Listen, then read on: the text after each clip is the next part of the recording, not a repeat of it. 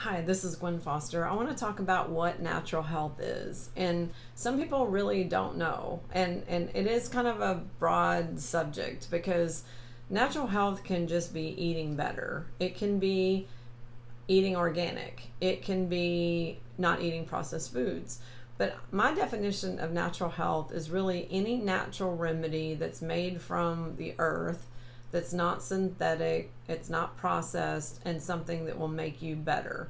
So I believe nutrition can be natural health if it's food based supplements.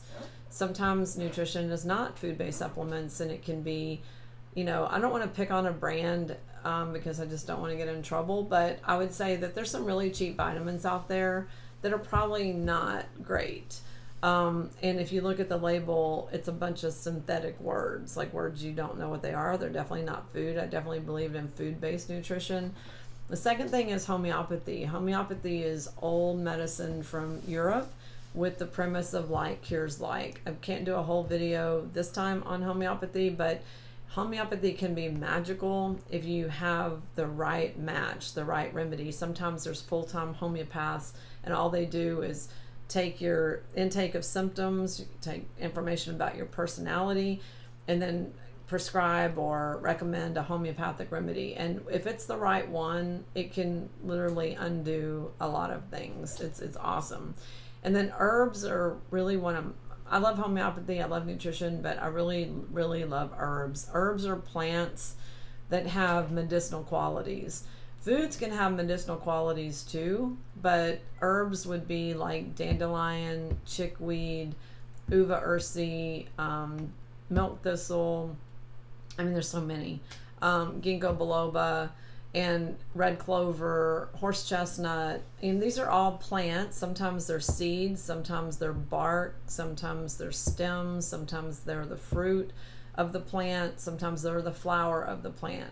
But they can have such huge benefits for certain conditions. And there's categories of herbs like nervine herbs, which are meant for calming the nervous system or helping you sleep. Like chamomile tea is an example of a nervine. Or sleepy time extra is chamomile with valerian, which is just stronger, but very effective. Herbs can also be liver herbs, kidney herbs, UTI herbs, hormone herbs. There's herbs in many categories. Herbs for lactating moms to keep producing milk, herbs for skin conditions. Salve, one of my favorite salves is called All Hill Salve, and it's like chickweed and some other things. It's meant for healing skin issues.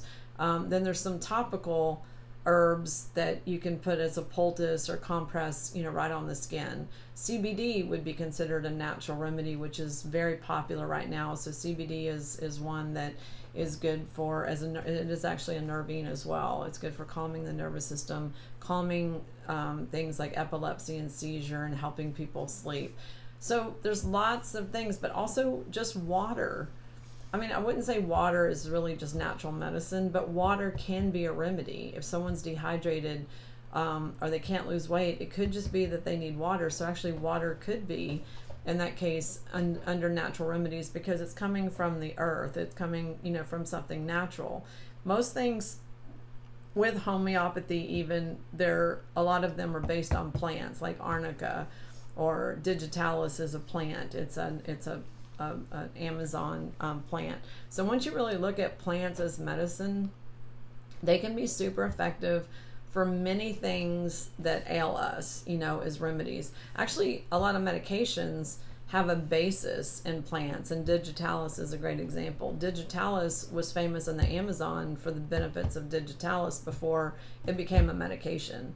So, but they can't make money. They can't make a lot of money on selling a plant. So it becomes a medication and patented and, all that stuff. So also essential oils are natural medicine, and flower essences, which are both flower based. One of them is more of a water extract preserved in brandy, and then an essential oil is actually the oil from the plant. So those are also super great medicines.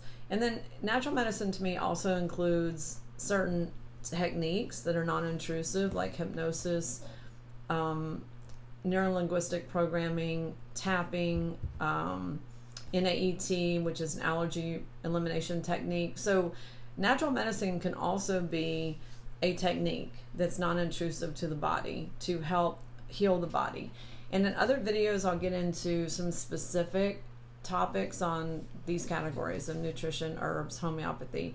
I think natural medicine should always be considered first in acute or chronic illness, and in many countries it is always used first.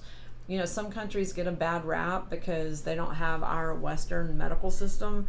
Well, if you look at our rating in prevention and cures, it's actually very low. It's in lower than 20% in the world of health. You know, and we Americans consume over 50% of all the drugs sold in the world, and American pets consume 20% of all the drugs sold in the world. So that should tell you something. I think we need to get away from that and more back to plant-based medicine. And Europe and Canada are two countries that you can actually get natural remedies. Doctors are trained in both, and they will try natural solutions before putting someone on a medication or recommending a surgery. And I really think that we should also be responsible for our own health.